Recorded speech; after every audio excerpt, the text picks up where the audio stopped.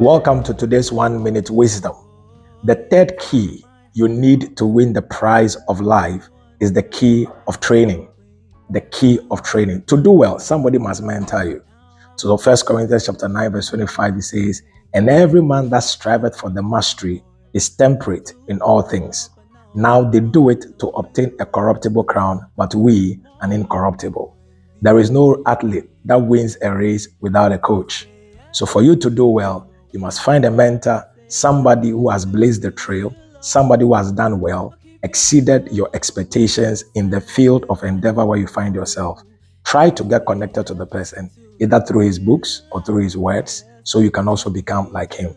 The third prize for winning the prize of life is the key of mentorship or training. The Lord bless you.